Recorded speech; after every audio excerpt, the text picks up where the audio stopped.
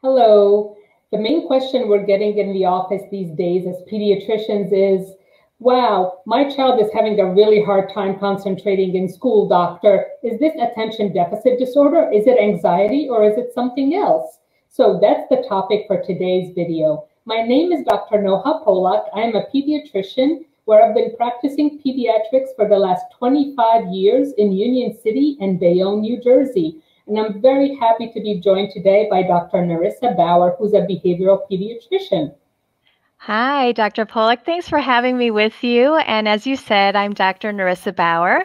I'm a behavioral pediatrician. I've been practicing for about 20 years, and I'm in Carmel, Indiana. That's so great. Great. So again, this is the question I'm getting, Dr. Bauer, and I wanted your help to try to answer this question for parents. If kids can't concentrate for a long time learning virtually, is it usually ADD, attention deficit, anxiety, or something else? What are your thoughts? Yeah, well, that's a great question. I hear that a lot too. So the one thing that I always tell parents, first of all, is that when we make a diagnosis of behavioral or mental health condition, I don't have an imaging study or a blood test. I can't swab their throat and say, it's this. What we rely on is parent, teacher, and child report.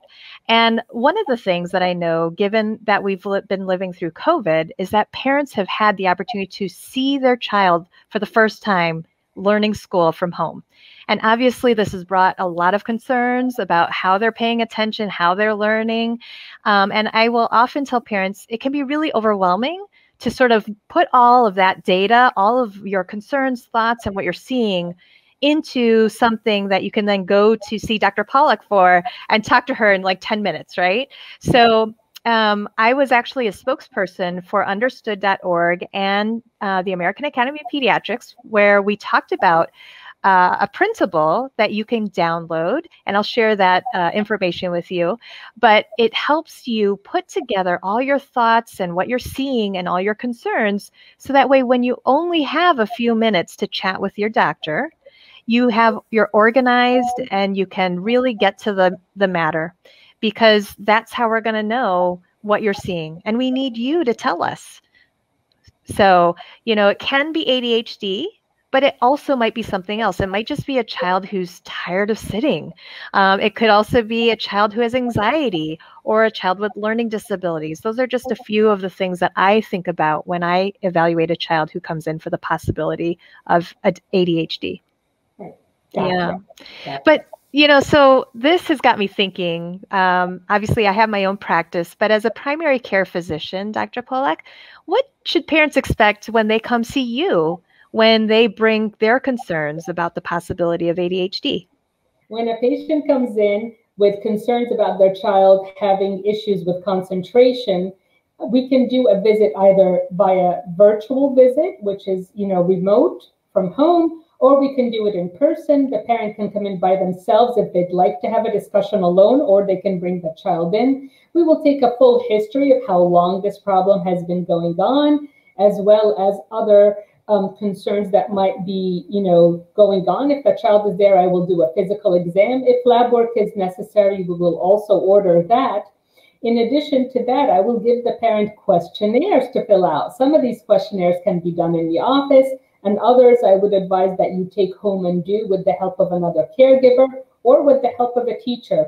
Because in my experience, sometimes it is ADD or attention deficit disorder. Sometimes it's anxiety or even depression. I've had some kids with depression have a real hard time concentrating. And that's really why I would like to have a long discussion with the parent and the child, if they can, about this issue. Yeah, I mean, you're absolutely right. There are so many things that can look like ADHD and not be it. What I tell parents is that you are able to see outside the behaviors of concern, but it's never really tells us the full story. So getting that full history and talking specifically to the child can be really helpful, in addition to getting those questionnaires. Exactly. Yep, exactly. So another really good question parents ask me is, well, how long does a normal child, how long can they actually pay attention? What do you think, Dr. Bauer? Yeah, so the good rule of thumb that I often will remind parents is to take the child's age and multiply that by 2 or 3. So, for instance, you have a 5-year-old, the typical attention span then would be about 10 to 15 minutes. And then, like, for instance, an 8-year-old, like 16 to 24 minutes, right?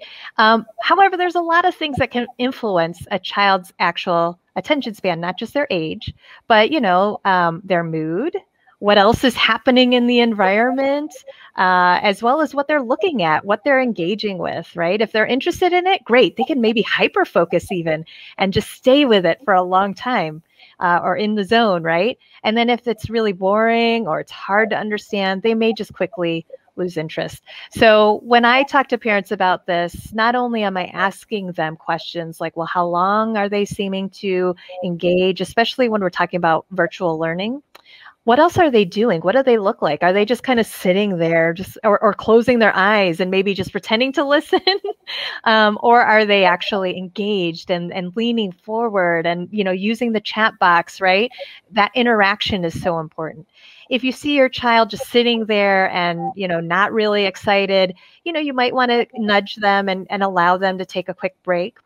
Another tip that I have for you really quickly is that I often use visual timers like this one. So I love these because kids might need a little motivation to stay on top of a task. So let's say they logged off of their Zoom for the class, but they still have work to do. And they're like, I don't want to look at the screen anymore. Well, let them have a snack, let them get up, and then negotiate with their child. Well, look, why don't we set the timer for just 15 minutes? You see that?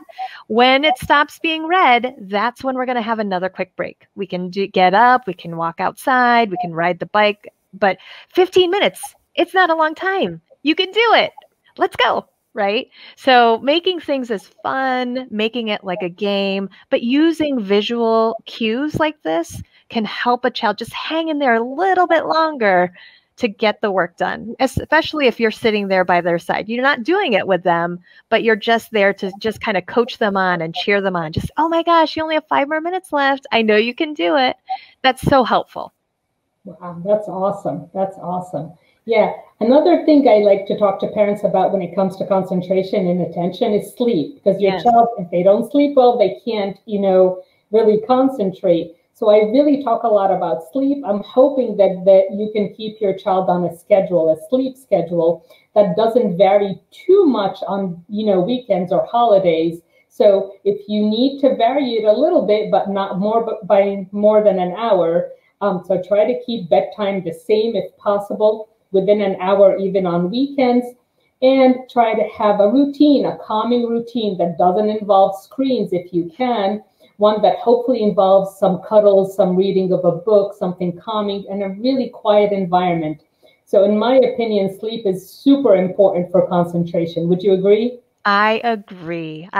And that is such a simple thing to do, is just to make sure everybody gets enough sleep, not just your child, but you. Yes, because, right? We all do that. Yes. Yep, absolutely, absolutely. So Dr. Bauer, what resources can we give to our patients to help them figure out what's going on and to help them understand ADD if that's their diagnosis? Right. So in addition to the principle that I mentioned earlier from understood.org called Take Note, the other thing is that obviously families can go to my website, letstalkkidshealth.org, where I have a blog, and I oftentimes put articles on there about ADHD or anxiety, depression, and I include a lot of one-page handouts if you liked to read that way and or share it with other people. On that website, I also have a course called Teach Me ADHD, which is something that I designed last year.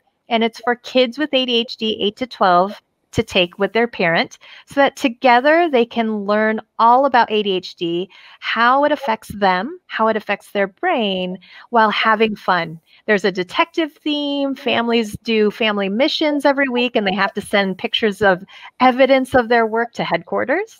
And then they do daily deeds, practice, the skills that we talk about in class. So it's a lot of fun. I love it. It's just an easy way to get families that information. And yes, it's on Zoom. And here we were talking about screens, right?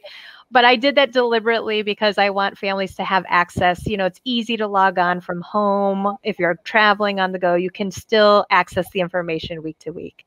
And then the other place that I like to direct people to is understood.org. Again, I mentioned that earlier. They have a wonderful wealth of information. You can sign up to see some of their expert chats. It's all free. And it's a website dedicated to help families learn how to help kids who have attention and learning differences. Gotcha. So it's understood.org, and the other one was? letstalkkidshealth.org. I'll make sure that's in the description too. Thank you. Great. And my practice is in New Jersey. It's at progressivepediatrics.com. If you'd like to call us, the number is there. If you'd like to email us, you can do that through progressivepediatrics.com. So we're hoping that was a helpful discussion, and Dr. Bauer and I it's great to have you with us. Thank you. Thank you.